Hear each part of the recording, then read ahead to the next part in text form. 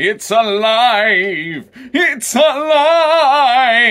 This is how I got these Lego skeletons to dance. This is the Lego Skeleton Zoetrope I built here at the Legoland Discovery Center Bay Area. A zoetrope is an animation device, kind of like a flip book, where each of these skeletons is one frame of the animation. And when the table spins, it's like flipping the pages. However, you can see everything's blurry until we shine a strobe light at it and ta-da!